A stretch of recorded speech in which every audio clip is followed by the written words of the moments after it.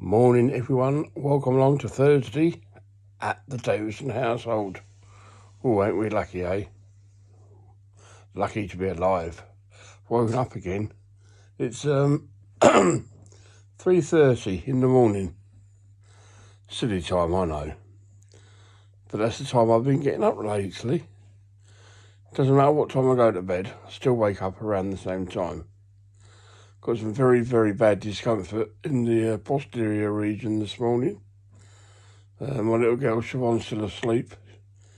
I'm not going to wake her up. She's got college this morning. Yeah, I know. Well, I'm going to try and adjust acclimatise myself to what's going on around me before I even think about having a wash, because I need washing. And I need new shorts, a new sheet. Well, I found out something yesterday.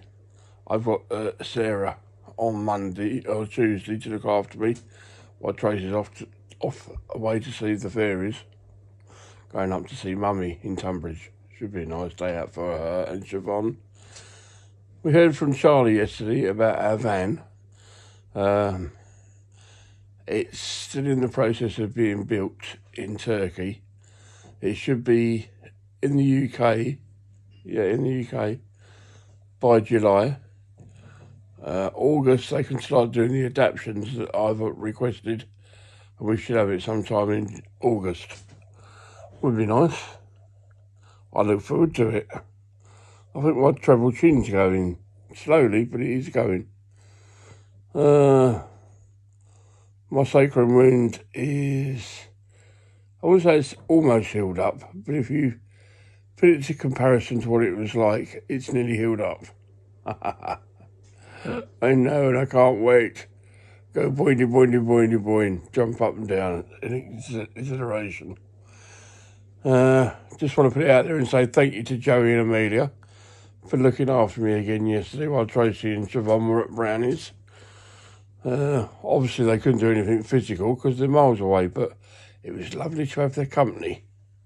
It was. Joey's and Amelia have bought a new bird feeder. It's quite a nice one, £20 from Wilkinson's. And Joey put it all together yesterday. He was quite proud of it. He's got like 2 nut feeders. He's got a fat ball feeder.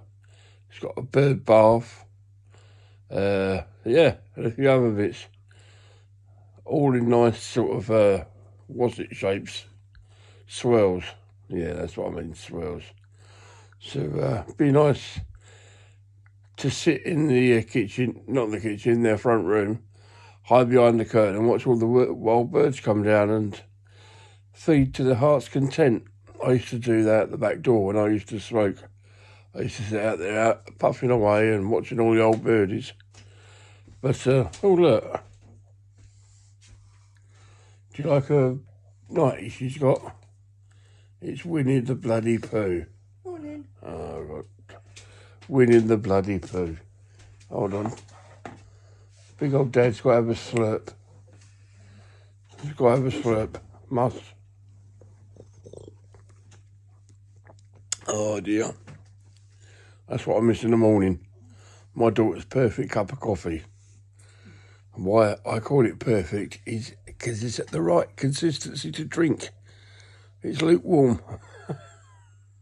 Oh, I don't know. Right, I've got to say hello to Rob and Angie, Nicole. I'm glad to hear that Rosie's on the mend. Boris Johnson. I couldn't possibly have done his job, not through everything that he's done. People don't realise the stress and everything he's under. But I'm not going to start arguing with them because I think they're all idiots. But that's just me. Didn't